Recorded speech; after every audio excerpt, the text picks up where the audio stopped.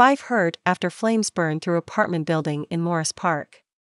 A third alarm fire burned through the top floors of an apartment building in the Morris Park section of the Bronx.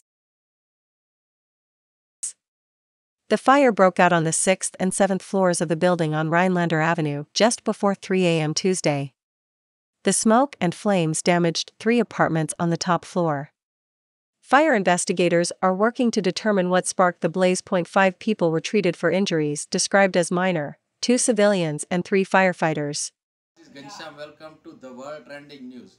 If you want to more update regarding around the World Trending News, then subscribe our channel and press the bell icon and share with your friend and family. Thank you very much for watching our video. Thank you.